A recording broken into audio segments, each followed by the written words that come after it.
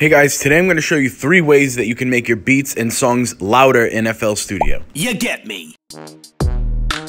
So I have a beat here. It sounds pretty good. The mix sounds clear, but it's not loud enough. So the first thing I want to try out is the Fruity Limiter. All you adjust here is the gain. You don't want to push this too hard, and you're going to want to keep your ceiling where it is here. This makes sure that your song doesn't go above 0. Next up is the Fruity Soft Clipper.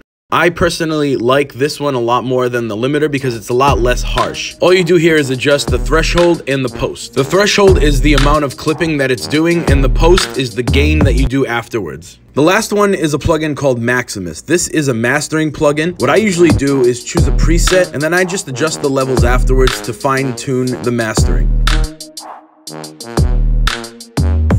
If you guys want, drop a comment below and I can do a video on diving into Maximus a bit more, as this is a more complicated plugin. And as always, share this with a friend if you get me.